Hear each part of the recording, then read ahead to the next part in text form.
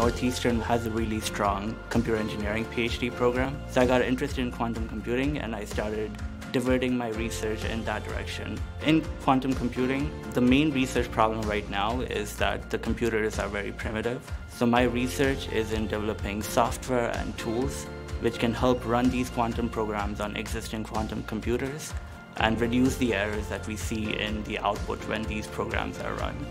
IBM has worked with our university to create a Northeastern University hub, which we access through their IBM Quantum Computing Cloud. So they have dedicated resources for our university.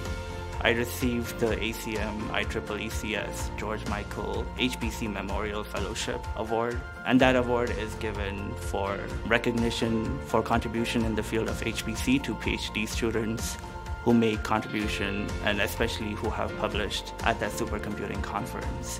When I graduate, I want to become a professor.